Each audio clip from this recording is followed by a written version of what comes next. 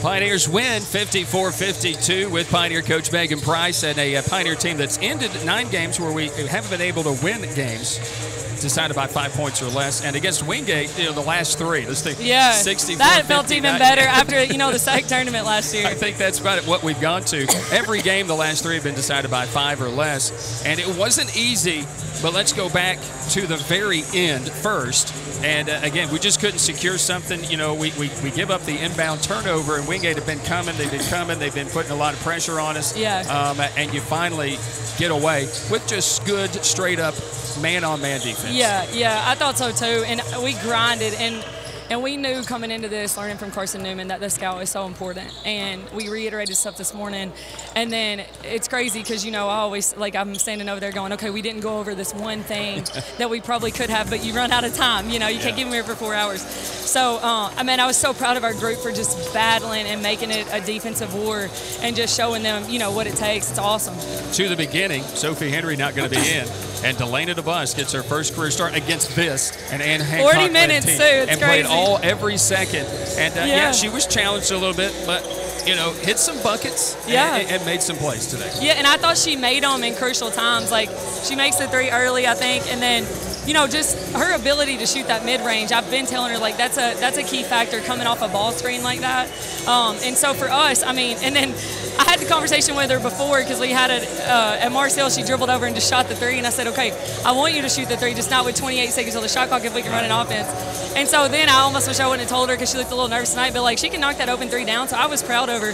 And even her, she goes 2 for 6, 1 for 4. She has 6 assists, and that's huge for us. And Blair Schultz today, and those 2 in the backcourt, she hit a 3, DeBus followed up with the 3. Blair had an awful first half. It was as bad as it could be, but she continued to get steals or deflect passes and continued to create opportunities for her team, and then she started to score in the second half. Yeah, and I think it's just big. You have to have her on the floor because she does make plays at the right time, and then it helps us a lot with ball handling and handling that pressure and stuff.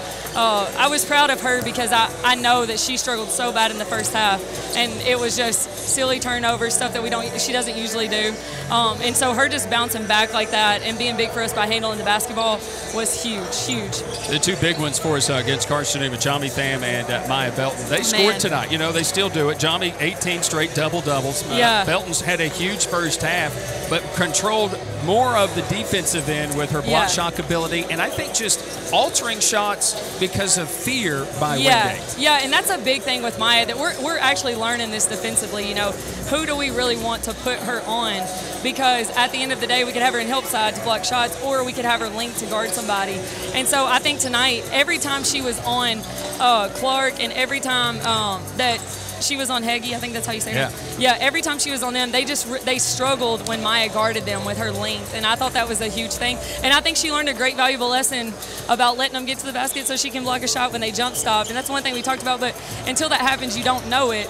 And that's where just Maya encompasses everything for us right now, and she's doing everything that we need her to do, from rebounding to scoring, and she's listening to me on the side. If it's a shot I don't like, the next time I'm like, hey, use this. And just her ownership to me and that leadership is huge for us. They were 4 of 19 combined when she defended them.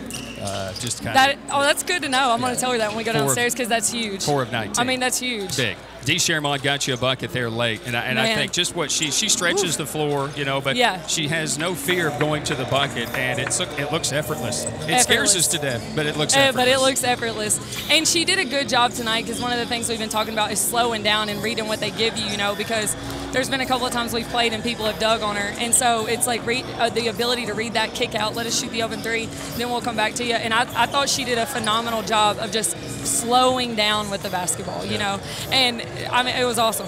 What I think is good about what today means is that Wednesday didn't hurt us. Yes. And I think that's what that today was, means. The biggest thing we talked about is just that bounce back win.